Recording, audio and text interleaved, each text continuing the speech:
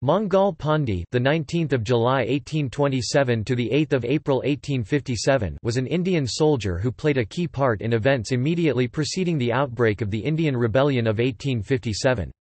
He was a sepoy (sipahi) in the 34th Bengal Native Infantry (BNI) Regiment of the British East India Company. While contemporary British opinion denounced him as a traitor and mutineer, Pandey is widely regarded as a hero in modern India. In 1984, the Indian government issued a postage stamp to commemorate him. His life and actions have also been portrayed in several cinematic productions and books.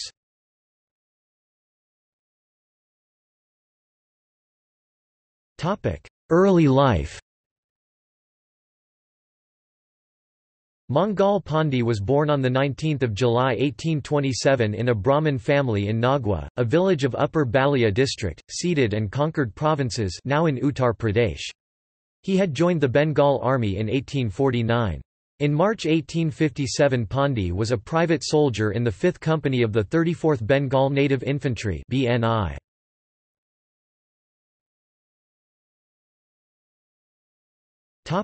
The 1857 incident.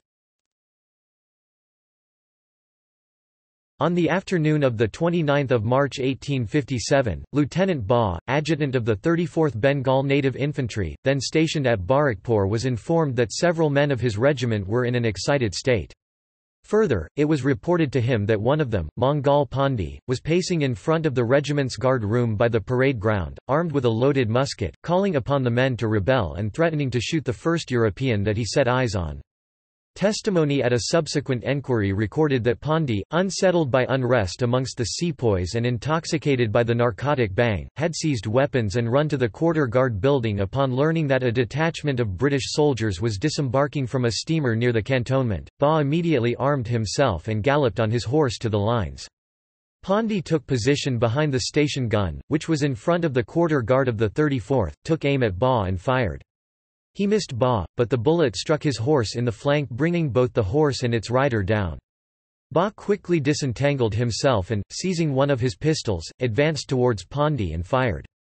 He missed. Before Ba could draw his sword, Pandey attacked him with a talwar, a heavy Indian sword, and closing with the adjutant, slashed Ba on the shoulder and neck and brought him to the ground.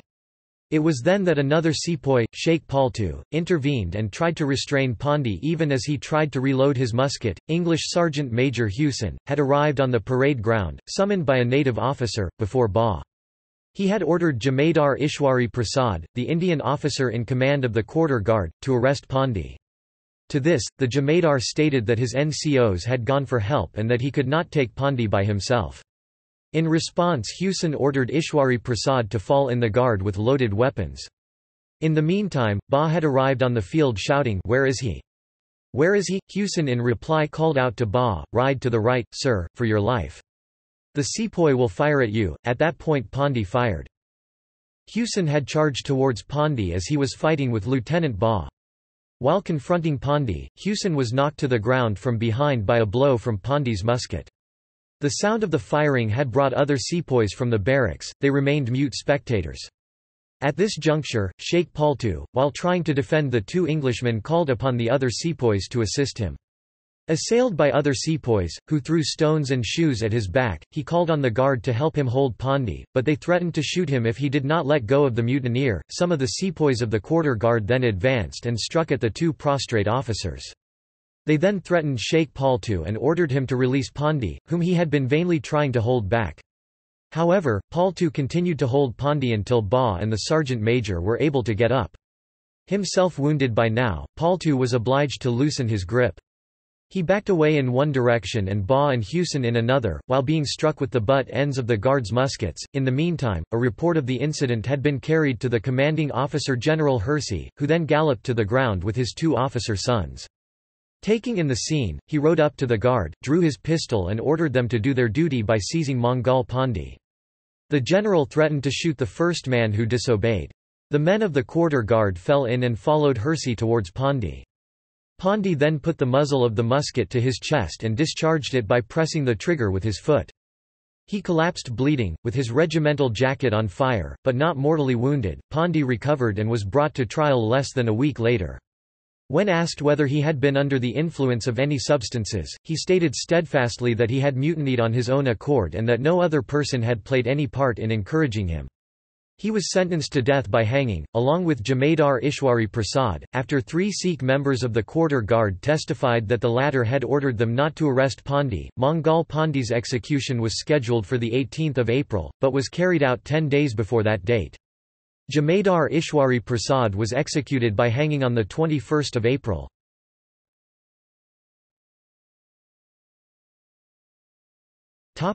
Aftermath. The 34th BNI Regiment was disbanded, with disgrace, on 6 May as a collective punishment, after an investigation by the government, for failing to perform their duty in restraining a mutinous soldier and their officer. That came after a period of 6 weeks while petitions for leniency were examined in Calcutta. Sepoy Sheikh Paltu was promoted to Havildar sergeant for his behaviour on 29 March but was murdered in an isolated part of the Barrackpore cantonment shortly before the regiment was disbanded. The Indian historian Surendra Nath Sen notes that the 34th BNI had a good recent record and that the Court of Enquiry had not found any evidence of a connection with unrest at Berhampore involving the 19th BNI 4 weeks before. See below. However, Mangal Pandey's actions and the failure of the armed and on-duty sepoys of the quarter guard to take action convinced the British military authorities that the whole regiment was unreliable. It appeared that Pandey had acted without first taking other sepoys into his confidence, but that antipathy towards their British officers within the regiment had led most of those present to act as spectators, rather than obey orders.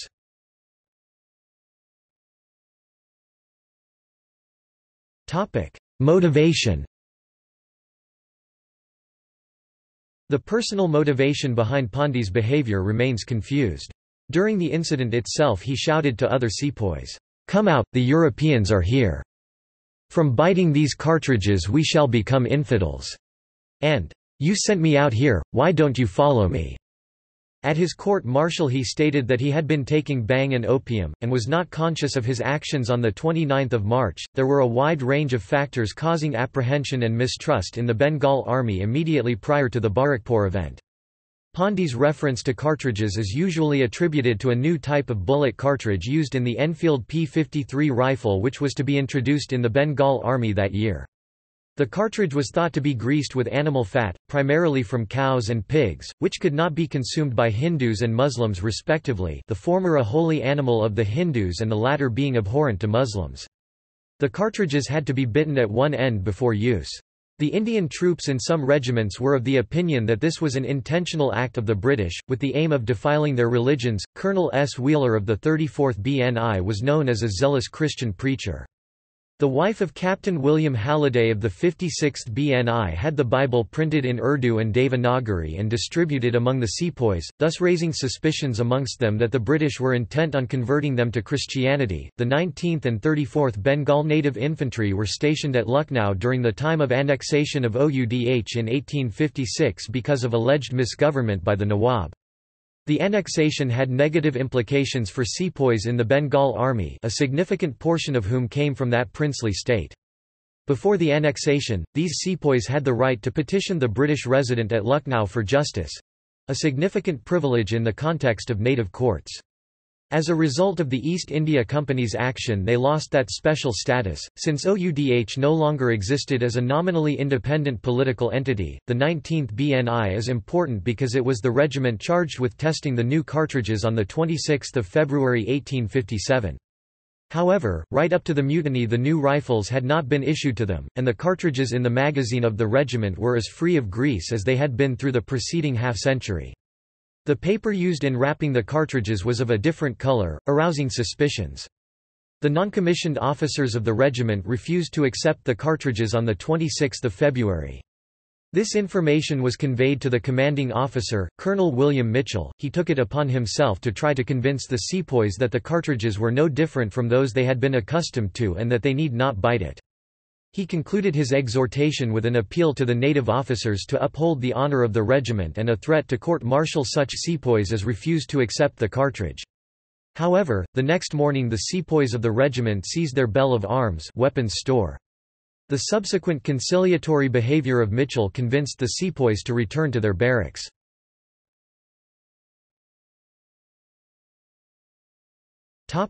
Court of Enquiry. A court of enquiry was ordered which, after an investigation lasting nearly a month, recommended the disbanding of the 19th BNI. The same was carried out on 31 March. The 19th BNI were allowed to retain items of uniform and were provided by the government with allowances to return to their homes. Both Colonel Mitchell of the 19th BNI and, subsequent to the incident of 29 March, Colonel Wheeler of Pandey's 34th BNI were declared unsuited to take charge of any new regiments raised to replace the disbanded units.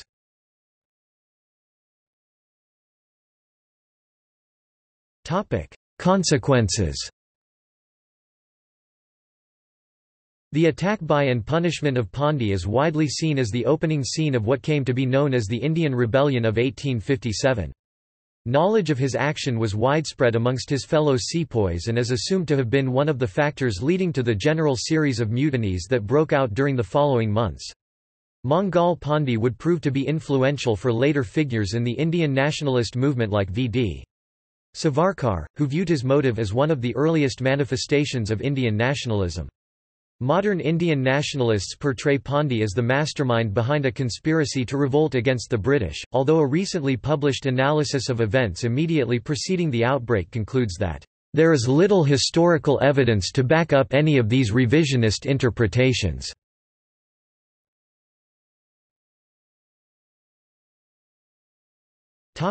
Film, stage and literature.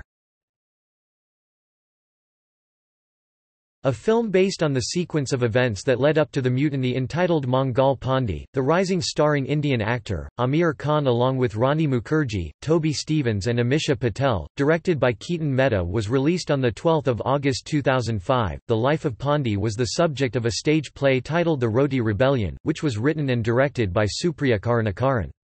The play was organized by Sparsh, a theatre group, and presented in June 2005 at the Moving Theatre at Andhra Saraswat Parishad, Hyderabad, Andhra Pradesh. Samad Iqbal, a fictional descendant of Mangal Pandey, is a central character in Zadie Smith's debut novel White Teeth.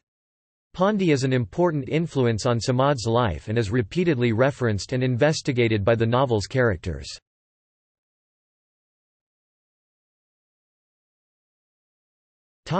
English language. In the English language, Pandey is best remembered for the word his surname and his actions helped coin, Pandey, a traitor, particularly a rebellious sepoy of the Mutiny of 1857. Once a colloquial term widely used by English speakers in India, the word is now obsolete.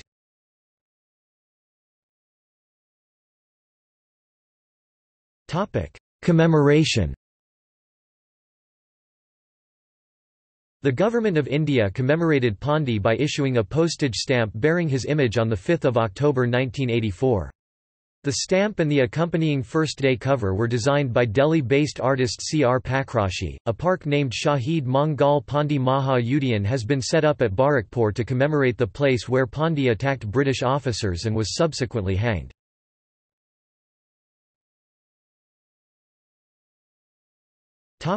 See also: